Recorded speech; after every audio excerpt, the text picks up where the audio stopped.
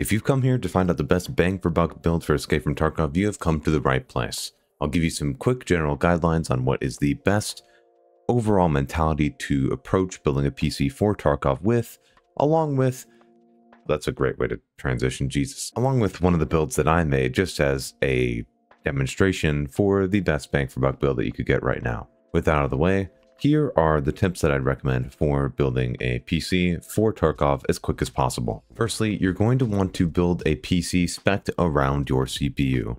Your CPU should be the thing that you want to spend as much money on as possible, because spending more money on that CPU will ensure you get the highest frame rate on maps that require it, such as Streets or Lighthouse or Reserve or maps of that nature that have a lot of complexity to them and a lot of AI. You are going to need that extra performance from that CPU in order to get higher frame rates from your GPU. Even if you get a mid-range GPU like a 6700 XT or a 3060 Ti, having that higher-end CPU will allow you to go to higher frame rates by lowering the visual quality of your settings, whereas there's not many things to lower for your CPU if you got a higher GPU and then, decided to buy a lower end CPU instead. Do keep in mind though that having more cores does not necessarily mean that you'll get more performance in Tarkov. If you get a 12 or 16 core processor from AMD, for instance, or an i9 processor from Intel, it doesn't necessarily mean that you'll get a ton more performance than an i5.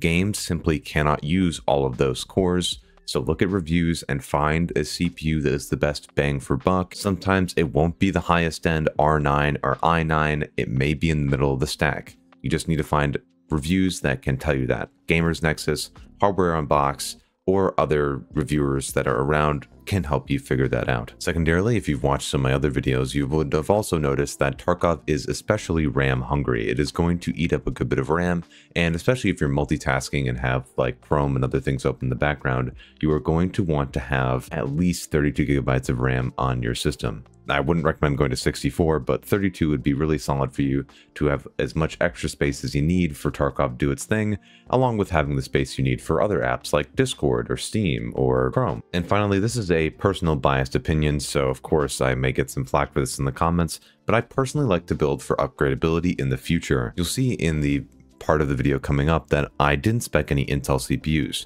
And the reason I didn't decide to pick any of them is because their current platform, LGA 1700, is a dead platform. It is not going to get any more CPUs past their most recent 14th generation. That, combined with their overall low value in comparison to AMD CPUs, especially the X3D variety, I simply cannot recommend them. However, if you know in your particular use case that you will have a mix of productivity,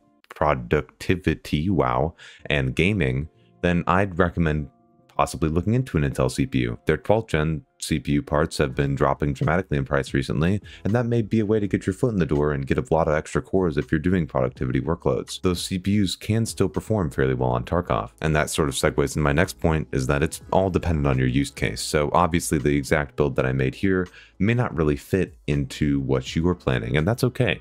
This is just a general guide for you guys to see what I'm thinking as far as PC builds for Tarkov. But I believe that's everything, and now it's time for me to flashbang you and show you the PC part picker builds that I made. This first one is more budget, and I won't go through and explain every single pick that I made here, as for example the case is just a filler case, and the power supply of course can be interchangeable depending on what you decide to pick. But overall, this sort of demonstrates the philosophy I was talking about with getting your higher end CPU in the platform. You may be thinking to yourself that a 7600 isn't necessarily that high end, and to an extent you'd be right, but having roughly equivalent performance to a 5800X 3D, along with getting on a newer platform that you'll be able to upgrade with in the future, is pretty valuable, and that's why I decided to spend that extra money on getting into the platform. That is also why I have an insanely expensive motherboard for the CPU there. That's as a little reminder to let you know that it is good to build for longevity's sake if you want to drop in upgrade in the future. That's half of what made the AM4 platform so successful, was that it had the ability to upgrade so many times throughout its lifespan. So do some research on the motherboards that you have for your socket and see what will allow you to have an upgrade in the future, specifically with the VRM features in the motherboard. That's VRM because I can't speak. You just want to make sure that it has ample power delivery for those CPUs if you decide to upgrade to something more powerful in the future. The second really good thing about these AMD CPUs and why I do recommend them is because they don't need much to cool them. You'd see in, for instance, Pyurologie's videos right here that parts like the 7800X3D and AM5 CPUs in general are very efficient while gaming, so they don't need much to cool them, which will help trim down your budget as well. I just went for this budget air cooler that is really performant in its class, and you could probably go to something similar if you just want a little extra.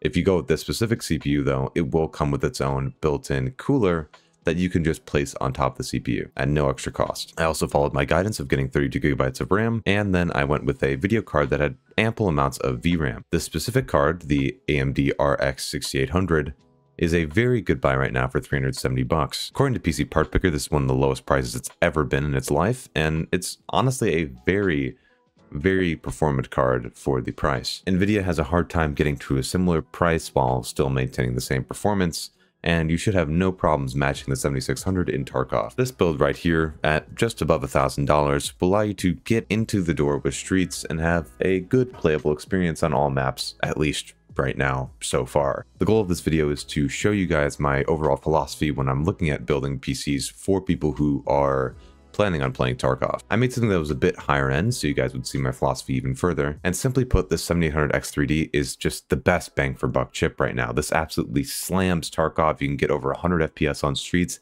It is a nuts chip, and the best thing about it is it also doesn't need much to cool it. I just went with a Liquid Freezer 2 here just because I like this liquid cooler, and it'll also support more power-hungry chips if you ever decide to get a more power-hungry chip down the line. You could easily put an air cooler on this thing and still get comparable results on it. It is that good of a chip. Likewise, I kept the RAM at the same speeds, but just added a little extra flair in the Z5 G-Skill Trident chips. Just because these you can also like adjust the timings and get them a bit tighter, so if you want to do some of that personal fiddling with it, you can. And then of course, because I know there's going to be somebody screaming about me not recommending an Nvidia card, I've got a 4070 12GB in here. The 4070 is probably one of the best value GPUs in Nvidia's lineup right now. There is some rumors swirling around that there's going to be a refresh coming around the corner in January to February for this, along with the 4070 Ti and the 4080.